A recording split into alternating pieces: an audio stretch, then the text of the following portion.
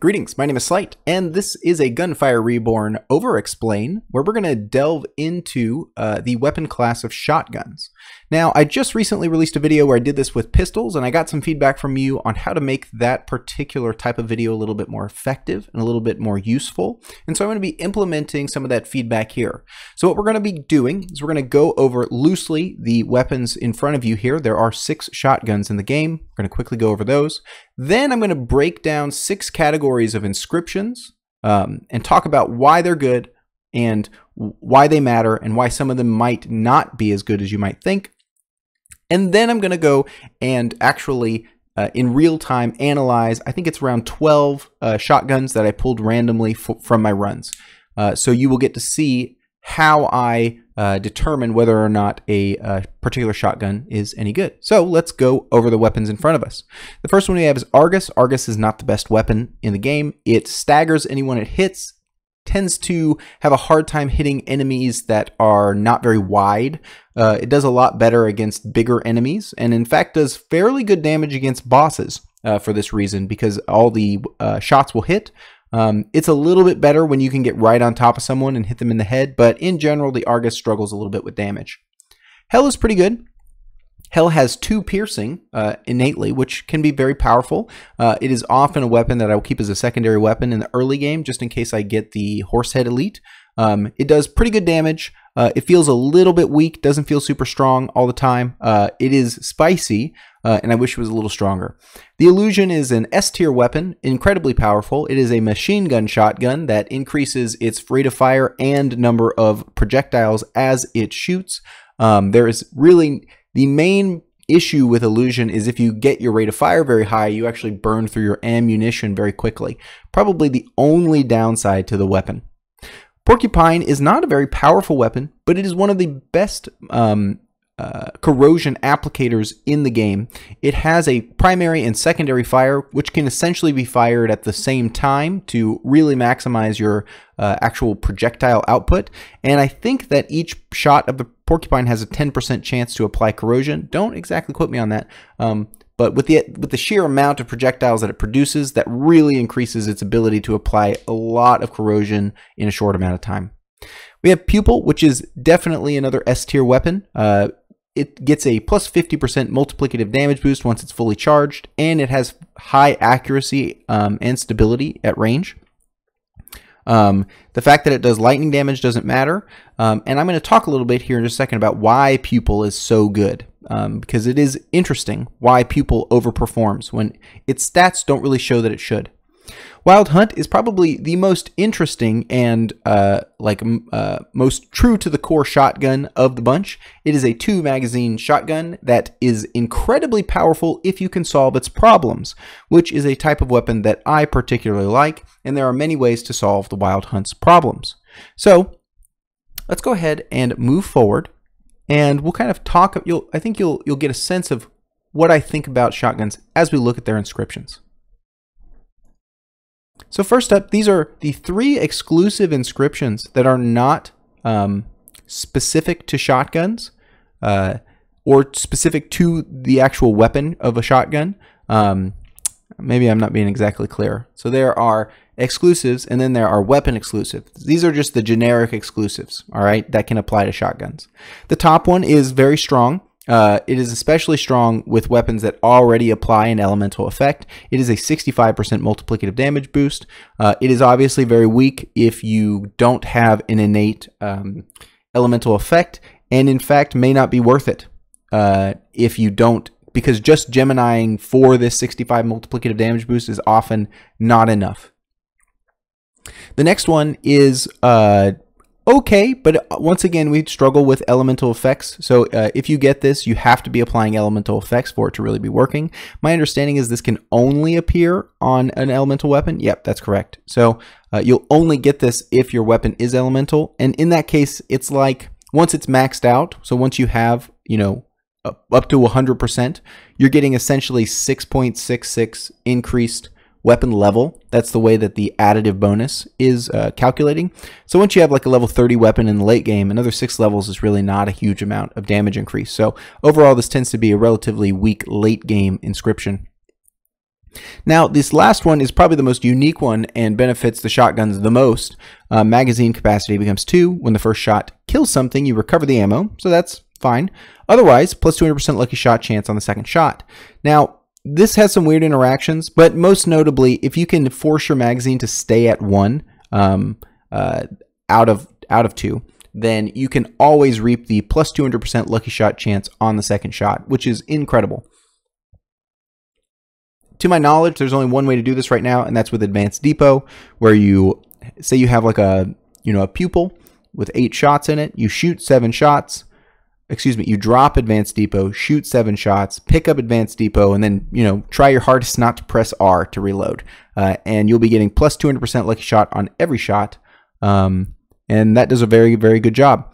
And I think it's actually built so that it specifically works with that, because it won't recover the 1 ammo if it didn't consume the ammo. So, just a very specific combo there. But it's actually a good inscription without that, especially if you can get a reload increase. The magazine capacity becomes 2 exclusive is incredibly good if you can improve your reload speed.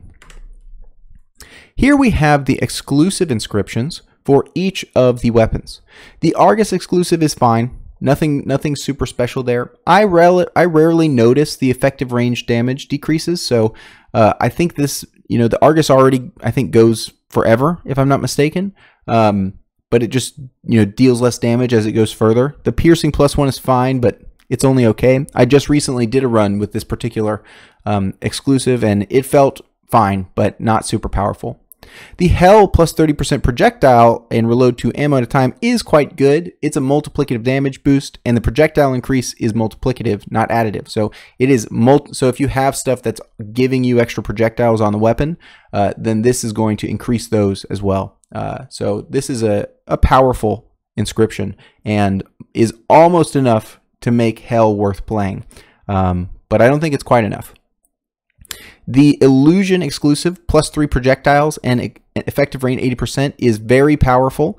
If you can get that with any accuracy bonus, you will be putting out a huge amount of damage. The effective range is much more noticeable on something like the Illusion, frankly, than it is for the Argus, which doesn't do the most damage in general. The Pupil Porcupine doesn't have an exclusive. It should, but it doesn't. Pupil. Lucky shot increase 20% when fully charged, plus 1.0 crit X. This is it is very powerful. The lucky shot chance is fine, but the crit X is probably the best part about it. In general, shotguns have low crit X, so anything that's going to be increasing their crit X is going to be very powerful. This is exceptionally good. The Wild Hunt is when firing at an enemy within 5 meters, which is very close. You have to be very close to get within 5 meters. Lucky shot chance plus 80%. That is fine. I wouldn't say it's amazing. It's good, maybe fine, but not amazing. So let's talk about shotguns. One of the drawbacks of shotguns is that, as I've said, they have low crit. They have a damage spread. They tend to have relatively low accuracy and low stability, but they make up for it in high base damage and large amounts of projectiles. So what you'll notice as you play shotgun builds is that if you can solve these accuracy, stability, and effective range problems that stuff like Wild Hunt or Hell has, you're going to start doing some really incredible damage. And a lot of those solutions are actually common inscriptions like the ones we see here. I make the case that these are probably the best inscriptions you can get on most of the shotguns in the game, and they are green ones. By increasing your accuracy, you reduce spread significantly. By increasing your stability, you really are able to stay locked on a target. And by increasing your effective range, it means you can actually be in the mid-range without taking significant damage losses because of the effective range cutoff of damage. I still don't, I'll double down and say that I don't have the strongest sense of effective range, but I do know that it impacts me, and I wish I knew a little bit more about it. Here are the powerful rare inscriptions for shotguns.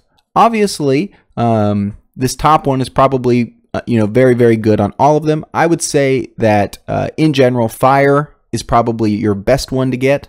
Lightning is fine, but if you're going for a shotgun build, you really aren't usually aren't trying to build like a miasma build. Usually you're looking for either a triple element or a combustion build if you're going for elements, because you want to get that extra combustion damage and do large chunky damage. But Gemini isn't bad because you're shooting a large amount of pellets. It does make it easier for you to apply elemental effects a little bit more easily, assuming that you are actually hitting people. So it's very strong. I won't say that I've messed around a lot with elemental shotgun builds, but they exist for a reason, and I assume that they're probably very strong. This second inscription might surprise you, but it's very powerful with shotguns. Take the Wild Hunt, which has two ammo. Your first shot gets no bonus, but your second shot gets a 50% lucky shot chance every second shot. So if you look at this, it's basically plus 25% lucky shot for a weapon like that. But for something like a Pupil or Hell, which tend to have a lot more ammo, you're going to really reap the rewards of this. And that being said, if you use this particular inscription can be combined with a clip size increase on a Wild Hunt. And if you do something like that, where you have like 70 shots on a Wild Hunt, this thing really, really adds up as far as its damage is concerned. Because we're looking for weapons that have good stability, because it solves a problem with shotguns, this next inscription, which is the lucky shot chance plus 50%, stability minus 50%, is very powerful, but needs to be taken at the right time. If you have this inscription and then you do the Crit X Gemini on a weapon that doesn't have any increase in stability, you're going to be having a really hard time sticking on your target. And it's going to be hard for you to actually meaningfully do damage. So while this is powerful, it needs to be taken in the right circumstances. But I would say in general, it's very good. And even if this is the only stability decrease that you have, you're in a very good spot. One thing I haven't noticed, and I'll talk about it here in just a bit. These three rare inscriptions, I'm going to make the case, are kind of traps. They look strong. They're specific to shotguns. Only shotguns can get these, but in general, they tend to be pretty weak. The create a bullet to chase nearby enemies on crit hit. The way the damage of those chasing bullets is calculated is very low. I've already talked to the devs about this, and it looks like this is going to be something that's going to get addressed, but hasn't been addressed yet. The 10% lucky shot chance, but minus 10% accuracy, is better than it used to be. It used to be minus 30% accuracy, and it was very bad. But this is up to 10 stacks, and each stack refreshes itself, and the stacks last 10 seconds. This one can actually be very good, but because it does decrease your accuracy, it can actually be a pretty big deal that, because of the strategy that I'm suggesting, which is that you keep your accuracy, getting reduction in accuracy means you have to be right on top of people, which is extremely dangerous. So the more that you can play in the mid-range with a shotgun, the better off you're going to be. And lastly, similar problem here, reducing effective range for a 35% weapon damage increase is really not worth it. That's an additive increase. You have to be within 8 meters, and getting a 50% effective range is a huge negative. So I would say that most of the time these are not worth it. There are some rare instances where they're good, but in general, these are traps. Here are some situational inscriptions that don't appear all the time, but they are specific for certain weapons. So doubling an elemental effect chance is good on shotguns that have elements. The plus 5% rate of fire for 2 seconds on a crit hit is quite good on shotguns that can get this, like Hell or Porcupine. Because you're doing so many hits potentially in just one hit, you could theoretically get plus 75% rate of fire increase on your first shot. And maybe that's overstating it a little bit, but I guess it's technically true. Stuff like the Illusion is very powerful with this. Hell is very powerful with this. Even the Argus can be very good with this. Plus 3.0 crit X to the first shot after reload is very good on the Wild Hunt specifically. Because of its low crit X innately, having something like this where you're reloading a lot is very, very powerful. Obviously, if you're doing a no reload synergy, then this would not be good. And keep in mind that it doesn't have anything to do with the magazine size or what your current magazine is or whether it's full. It is literally just the first shot, so it does work that way where it is the first shot no matter what. That being said, it is a 250% multiplicative damage increase on a crit. if I'm not mistaken. It's a lot, if it's not that specifically, and it's very good. Reload speed and when reloading an empty magazine, reload speed plus 50%. Both of these tend to be pretty good for most of the shotguns, but especially the Wild Hunt. Wild Hunt, its damage per second increases massively when you can hit all of the bullets, and you can solve its slow reload time. And both of these green inscriptions do that very well. In general, my best Wild Hunt runs have been with all green Wild Hunts. Now, before we move on, I wanted to just touch on Geminis. I don't have that brought up. But Geminis are kind of across the board. You can do some element Geminiing on shotguns, and you're going to have some success for the reasons that I talked about earlier. In general, Crit X is one of the best ones that you can do because of their low innate Crit X. That means that any crit you add, so if you go from a 2 times crit to a 5 times crit, that is a massive increase in crit damage. But if you go from like from a 4 times crit to an 8 times crit, you're only doubling your crit damage. Whereas with the 2 to 5, you're more than doubling it. So the lower your innate crit X, the better a crit X Gemini is, and that's definitely true for shotguns here. The increasing the magazine size can be good on something like Wild Hunt. Could be good on something like Hell too, if you have something that can really increase your rate of fire, because Hell's rate of fire is pretty slow. Stuff with Porcupine is probably one of the best elemental Gemini users, because you use the Porcupine and then elemental Gemini it with something else like a lightning weapon, and that will be a very powerful miasma applicator as a shotgun. And I think that covers all of the most important ones. I'm not too sure how the new Gemini quite works. If I understand correctly, it doesn't seem particularly strong. This is the 50% base damage increase whenever you kill something with the other weapon. So the jury's still out on whether or not that's powerful. So I think that covers all the inscriptions that I wanted to bring up that affect this particular class of weapons. So let's go ahead and rate some weapons in real time. All right, so first up we have this Porcupine +4. So notice that we have the lucky shot but accuracy decrease. Not as bad on the Porcupine because its initial shot is a single pellet. So the accuracy isn't as bad on this weapon. Accuracy decrease, excuse me. We've got the Crit X increase, which is actually quite good. I should have included that for the same reasons that Crit Gemini is good. Getting just a flat 0.4 Crit X on these low Crit X weapons is quite strong. We've got the effective range and stability. I'd say this is pretty good. You know, having stability and effective range on this is okay. The biggest problem with this is that realistically what we're looking to do with Porcupine is apply elemental effects. So the fact that we have a bunch of damage inscriptions here are not going to matter very much, because this thing is not going to do a huge amount of damage. So I'd say overall this is pretty weak.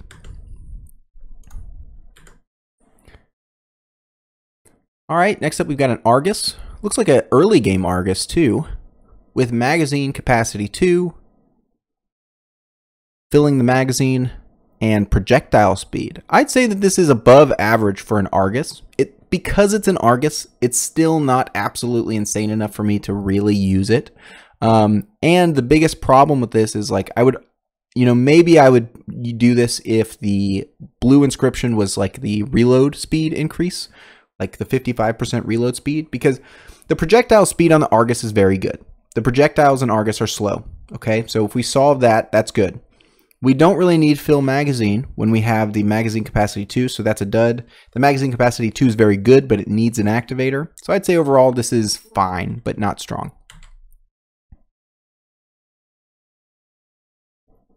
So this illusion is very powerful. Illusion is already very strong, so we don't need a huge amount to get it exceptionally powerful.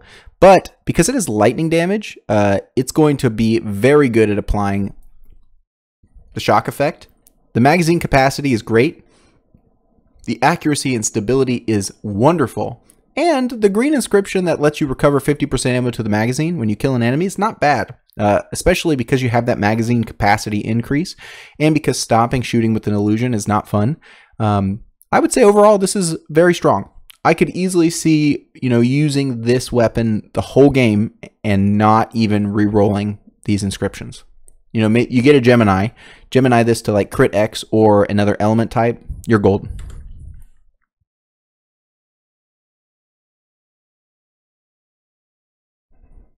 I would say this is a very powerful wild hunt. It's not amazing. Don't get me wrong. It's not S tier. I'd say this is like B tier wild hunt. We've got the effective range and accuracy increase, not stability. The accuracy increase is the better one on wild hunt because it has such a huge spread. Same for hell. The accuracy increase is the better one, but stability is very good too. Magazine capacity is very, very strong. I think that, doubles the magazine capacity because it always rounds up. So because it's 60% and not 50%, we go from 2 magazine to 4, and that allows this to really start pumping out some damage. Lucky shot's great. Plus 80% weapon damage on the first shot is essentially like plus 4 weapon levels on one shot, and that's not very good. But because we have 3 inscriptions that are meaningful, 2 of which are powerful, this is like a B tier wild hunt. Pretty good.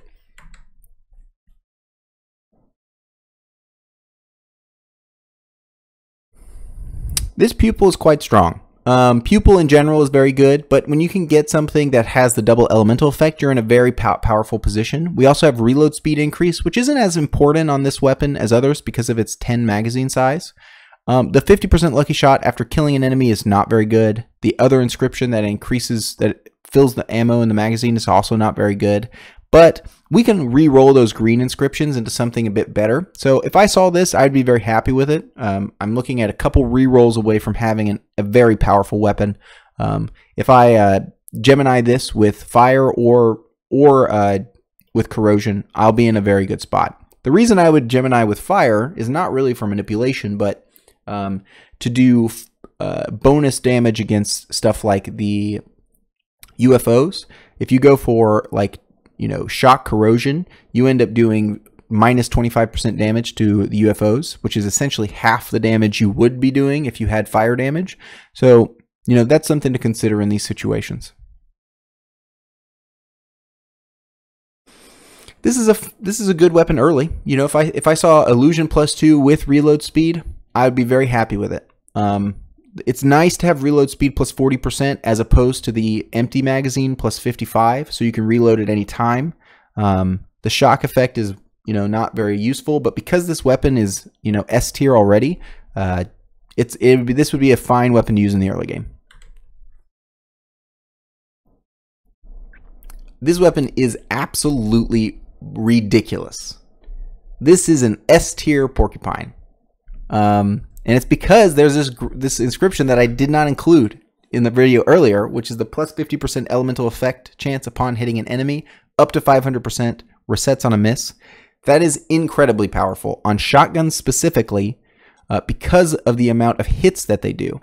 So this will basically, and if I'm not mistaken, this at least at one point wasn't working correctly and literally added 50% to your chance of dealing decay.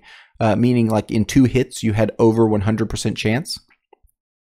Not sure if it's still working that way. Either way, up to 500% is very easy to get. It resets on a miss, but it's happening while all the projectiles are being calculated. So this ends up, having a huge elemental effect chance as opposed like to what it would normally be. So Geminiing this with a lightning weapon or a fire weapon would end up doing truly massive damage just because of this one inscription. The reload increase is actually quite nice because it is easy to burn through 12 magazine when you're doing left and right click on this weapon. So yeah, very strong.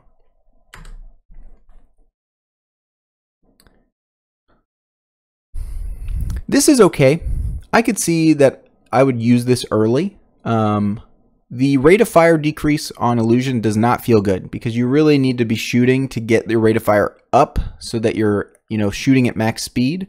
That being said, the crit X plus 1.2 is very powerful on shotguns in general. And if I saw this before going into a boss and didn't have anything else, I would probably take this. This would do a lot of damage to that boss because we've essentially doubled our crit damage just by picking up this, crit X. So if we double our crit damage but only take a you know, a slight loss in overall damage because of the rate of fire, I think we're coming out ahead. This is pretty good. I think there we go. I guess there we go. Anyway, I'd say this is quite bad. The biggest problem with this is that we don't have anything that solves reloads. We don't have anything that solves accuracy. In fact, our accuracy gets worse. The plus 30% weapon damage against elites and bosses is additive. It's like 2 extra levels. The lucky shot's fine. The effective range and stability look cool, but they don't have the accuracy to back it up. So this is trash.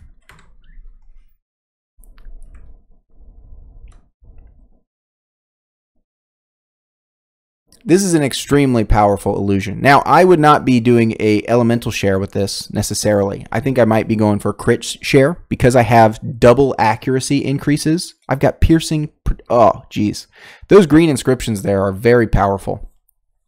The piercing +1, and then projectile speed, accuracy, effective range, double accuracy and stability increase. Very powerful.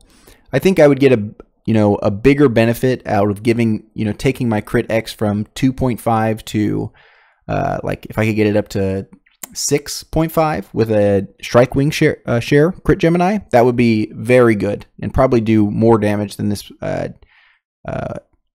elemental effect thing would, but very, very powerful. Easily with these inscriptions could be the one that you take all the way to the end.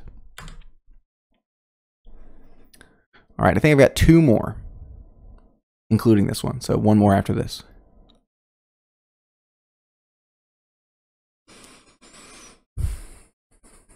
Yeah, this is very good.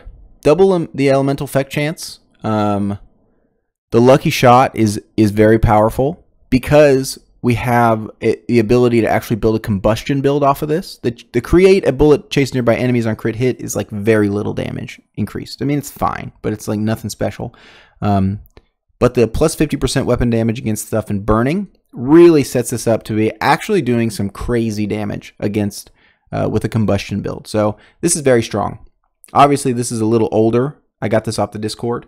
But yeah, this is a very good porcupine. I could easily see this isn't like S tier weapon. It's like A tier. This would do very well. And it's all because it has double elemental effect chance. It already has a crazy ability to apply elemental effect chance. So now we're just in the stratosphere. And we have this multiplicative damage increase against burning. Super good. And here, see if I can do this. We've got a wild hunt. Yeah, this is good. You know, I could easily see this being used to, Gemini this with fire damage or something. I think the elemental effect chance for this is like 5%. The bullet chasing is not good, but the magazine capacity and the reload speed are often enough to really take something like a wild hunt into viability. We'd love to see something like accuracy on here, but I could kind of see you getting away without it because you have this elemental capacity. So I'd say this is pretty good, like B, even maybe A tier, depending on what you're working with. This is interesting. Yeah, I'm not exactly sure that this is good or bad. I think it's good, and I think that does it. All right, so we tried again. We added some more information. Please let me know if this was better than the pistol one and gave you some more context on how to choose shotguns in your games. You guys know the drill. I make these for fun. I enjoy knowledge transfer. I really strongly believe that if I'm going to learn something, that like part of me learning it is teaching people. Because otherwise it just stays in here and then it doesn't go anywhere. And like so much of the whole world's knowledge is just trapped in people's heads. What happens if they die? I'm not going to say I'm going to die. I might actually need to stop talking. Have an excellent day. If you want to sub, don't sub for me. I haven't monetized this channel. I'm considering it after talking to my fiance. She says like, you don't have to change anything. Like if you're going to do it, you might as well do it, right? But you don't have to change anything about the way you're doing it. And I'm like, okay, maybe. But then it's like, I have this feeling that, if you're incentivized to advertise, it fundamentally like like, I don't know, for me it feels like I would prefer to watch someone who like gets donations or gets like funded in a different way besides advertising, because advertising is like just not a good thing. Anyway, it's something I'm thinking about. So if you want to sub for you. Don't sub for me. I'm cool. We're cool. Have an excellent day. And Merry Christmas. If you don't celebrate Christmas, happy holidays. I hope you're getting some time off at this time of the year. Peace out.